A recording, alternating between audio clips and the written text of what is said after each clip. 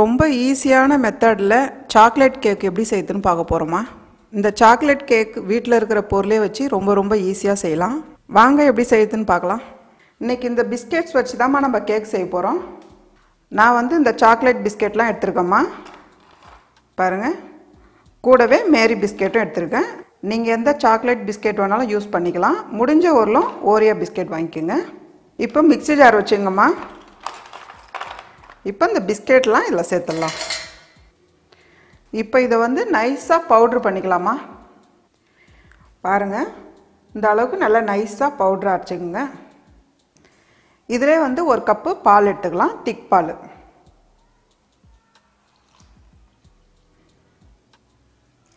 பால் சேர்த்து நல்லா நைஸாக அரைச்சி எடுத்துக்கலாம். பாருங்கம்மா, இந்த அளவுக்கு நல்லா திக்னஸ் இருக்கணும்.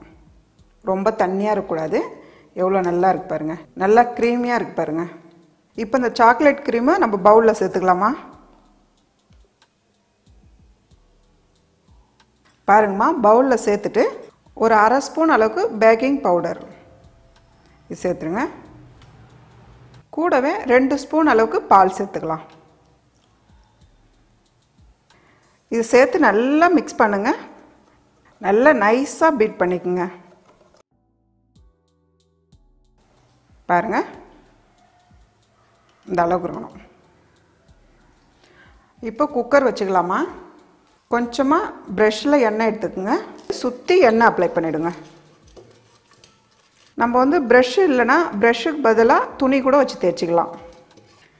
நான் இந்த குக்கர் சைஸுக்கு ஒரு பட்டர் பேப்பர் எடுத்துருக்கேம்மா. இப்போ இதை அப்படியே உள்ளே வச்சுருங்க. இந்த அளவுக்கு உள்ளே வச்சுட்டு இதுக்கு மேலே எண்ணெய் திருப்பி அப்ளை பண்ணிவிடுங்கம்மா. இப்படி தேய்ச்சிடுங்க. நமக்கு கேக் ஒட்டாமல் வரும். பாருங்கள், எண்ணெய் தேய்ச்சிட்டு இப்போ நம்ம மிக்ஸ் பண்ணி வச்சுருக்க க்ரீமை இதில் சேர்த்துடலாம். நடுவில் ஊற்றுங்க. ஒரே ஷேப்பாக இருக்கணும்.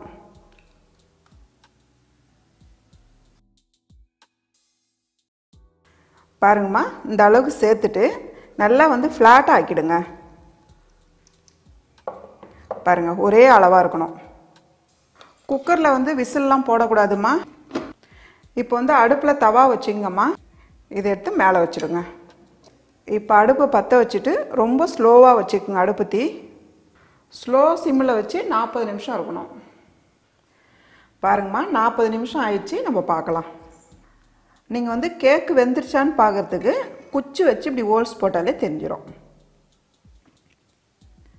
பாருங்கள், ஒட்டாமல் இருக்குது பாருங்கள். இது ஃபஸ்ட்டு நல்லா ஆறணுமா. ஒரு 1/2 அன் ஹவர் ஆறினா தான் நமக்கு எடுக்கிறதுக்கு ஈஸியாக இருக்கும். பாருங்கள், 1/2 அன் ஹவருக்கு ஆயிடுச்சு.